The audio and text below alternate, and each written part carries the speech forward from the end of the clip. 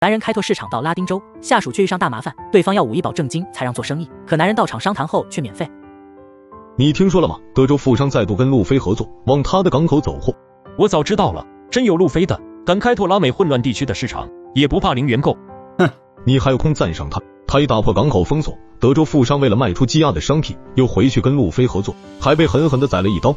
那你让我怎么办？德州富商无视老板威胁，我又收拾不了他们，只能干看着。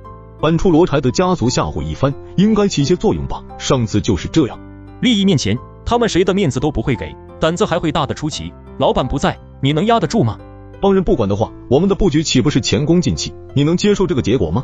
不能接受又如何？他秘密开拓拉美市场时，我们已经输掉一半。我们资金更多，可以去拉美抢市场，霸占路飞的合作商。你什么都不懂。路飞在拉美的市场大多在黑帮控制区，没有一定的武装力量，根本踩不进去。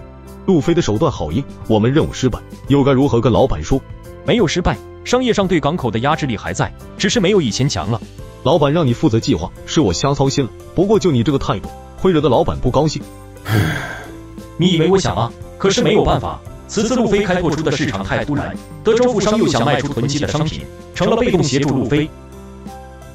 艾克，这是你最后的机会，想清楚了再说，否则我将发起提议，废除你的家主之位。事情越来越复杂，把我逼到这个份上，路飞的手段是真狠，还有森塔，吃里扒外的狗东西。哼，我已经说了好几天，不想再啰嗦。此次商业战已掀起，便让我放手去做，拿到好处算家族的，你们觉得如何 ？No。你违反族规，为报私仇损害家族利益，还想一错再错吗？老家主，你看他的态度。好，此事不再争议，记住你说的话，得到的好处归家族所有，损失由你自行承担。哼，敲竹杠是吧？先让你高兴一下，早晚将你们全收拾了，一群只拿不做事的老狗。不合规矩吧？族规高于一切，任何人触犯都得受罚。行了，你也少说两句。我知道你们是竞争关系，可想要执掌罗柴德家族，需要商业才能。森塔，你的手段不够。听到了，以后少折腾，下三滥的手段别用。哎呦，这都不行吗？家族高层真是欣赏他，看来只有他犯下大错误，或者永远消失，我才能出头。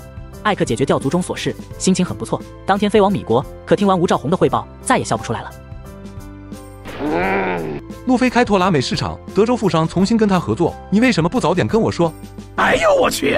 我每天都在打电话，可老板那头没人接，真的没办法。此次差上一点，要是不叫我回家族，耽误了最宝贵的时间，我已经将大飞港口压垮，哪会给他找新市场的机会？我倒有一个办法，让路飞重新孤立无援。哼，你有办法赶紧用啊，非得放到现在才说。路飞已经缓过气了，收拾他又得从头开始。知道我在这个计划中用了多少资源吗？真不能怪我，我前线不够，做不了主。还是森塔的锅，利用家族给我惹麻烦，你说？德州富商再次投靠路飞，宁愿被压榨也要抱大腿，根源在于他们滞销的商品。若老板能帮忙解决，外加罗柴德家族施压，相信他们会再度孤立路飞。逻辑清晰，听起来也不错。可你有预算过所需资金吗？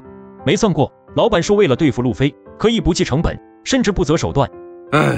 该记的记不住，其他事瞎记。像德州那些五花八门的商品，我没有卖垃圾的市场，收起来只能全部积压，会亏损很多米金。看来我的办法不可行，还好没用出来，否则亏大发了。暂停全部商业打压，局势已发生变化。我刚回来，需要重新修整一下。艾克回来了，暂停全部商业攻势。难不成的知晓啃不下我们，准备罢手言和？你想的太过简单，不知什么原因，他对我仇深似海，绝不会轻易罢手。可停下动作，让我们缓口气，似乎也不对吧？